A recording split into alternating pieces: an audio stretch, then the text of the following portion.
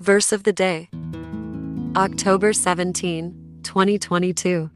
All have sinned. We need to remember that we will be judged by how well we take care of the least among us. Romans 3 verses 23 to 26. Devotion. All have sinned.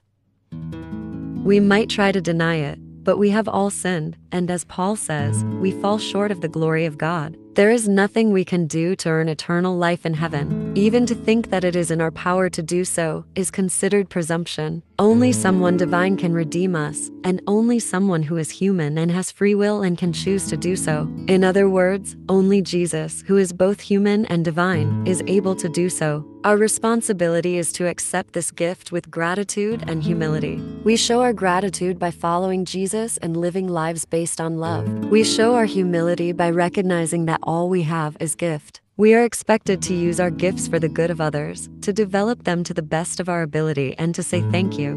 No one deserves God's love or forgiveness more than another. No one deserves his or her giftedness more than another. In fact, Jesus tells us that we must care for the poor and the vulnerable. So if you or I have more than we are expected to give more, we need to remember that we will be judged by how well we take care of the least among us. One of the important things to remember is that there are sins of omission as well as commission. If we are to follow through with sharing our gifts, we need to be on the lookout for opportunities to do just that. We cannot turn a blind eye to the needs of others. As the Psalm says, the Lord hears the cry of the poor, and we need to as well.